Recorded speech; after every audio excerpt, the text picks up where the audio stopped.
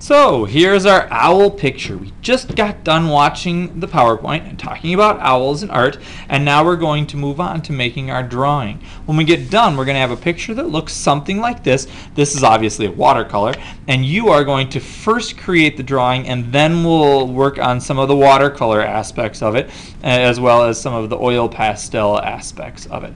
So as we draw, make sure that you use very light pencil lines, making sure you press down very gently, because a lot of our lines, like you can see right here, we're going to want to erase later so that they don't show up in our final picture.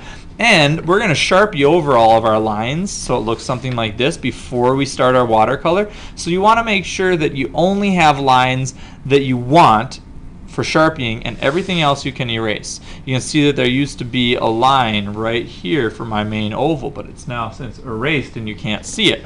So as we go through, you want to draw very, very lightly. Okay, so you're going to start by getting an 80-pound piece of paper, which you should already have, and you're going to put your first name, Mr., and your last name, Lundgren, if you can. And then you're going to put your teacher's name. Let's pretend this is Mrs. Galvin's class. Galvin.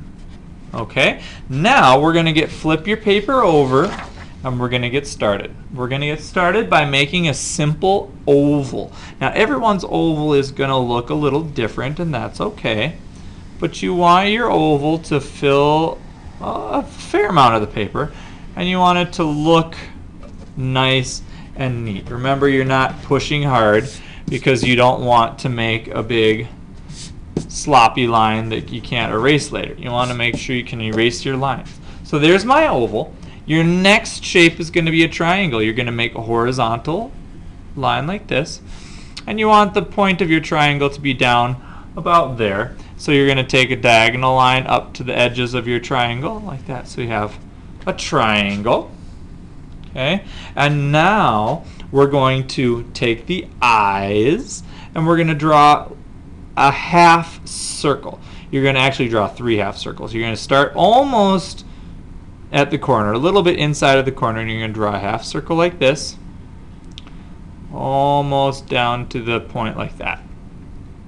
Okay, then you're going to draw it again. Now this is the eye for our owl. And then one last time like this. This is going to be the black part, this is going to be the yellow part, and this is going to be like the brownish part around the outside. Okay? Do the same thing on the other side. So you're going to draw one more circle like this, and another circle like this, and another circle like that. Okay? So there's the 2 eyes for our owl. Now we're going to do one more little triangle here. And we're going to do a triangle from here down and a triangle from here down, and that's the little beak for our owl. Okay? Now we're going to take some wings. We're going to start kind of like right up here at the edge of the eye, and we're going to just copy the side of the body, and we're going to make a parallel line. It's going to just curve down like this and stop about there.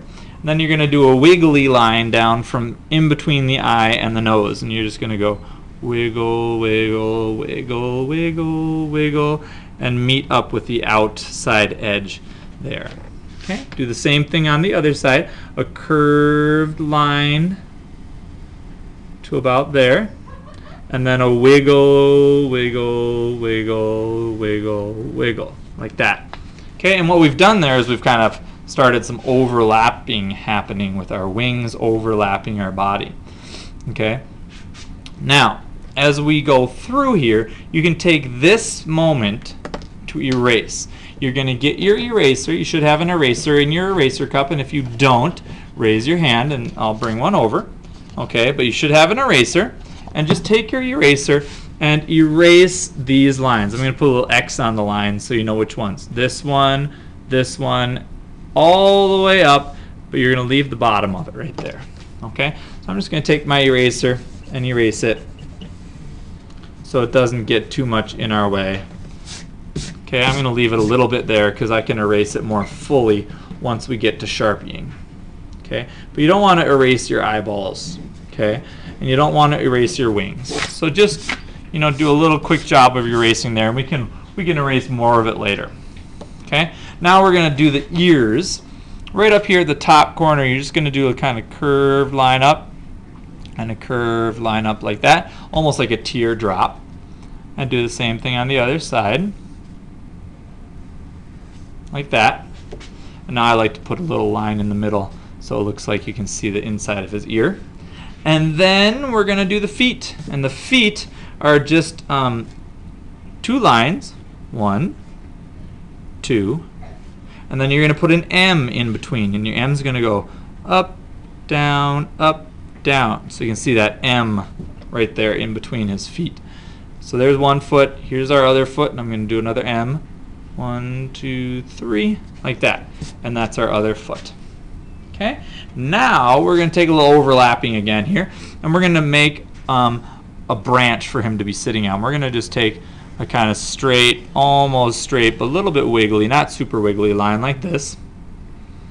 And then we're going to curve it out, and we're going to wiggle it behind his wing, meet up with his body, come out the other side of his body right here, and then make an oval at the end, and make a little oval so it looks like a cut off branch, and then wiggle back over this way and down. So here's on the outside edge, we've got our tree trunk, we've got a little branch that our owl is sitting on, and now you can take the last couple minutes here to make some stars. I'm going to make a moon by making a half circle and then another half circle like that. Then I'm going to put a little star back here, and remember, draw it lightly so that when we Sharpie, you can Sharpie over it and erase these inside lines. So again, another star, I'll do one up here. It looks like an A first. Okay, and then you go a diagonal line up, straight over, and down. Like that. So I've got 2 stars, a moon, and the basic bird there. I'm going to then take a little bit of texture. I'm going to do some wiggly lines, just like we saw in our PowerPoint, to show some texture on the wings. Okay, and notice these ones are kind of diagonal, following along the diagonal of the inside of his wing. Then I'm going to put some texture marks right here on his belly. I'm going to make these wiggles horizontal so that they kind of look like a different set of feathers. And remember, you don't want to have big wiggles, you want to have little wiggles to make texture. And they should all look a little bit different. Okay, you don't want them to look like a pattern. You want them to look a little different. Okay, so there is our finished drawing.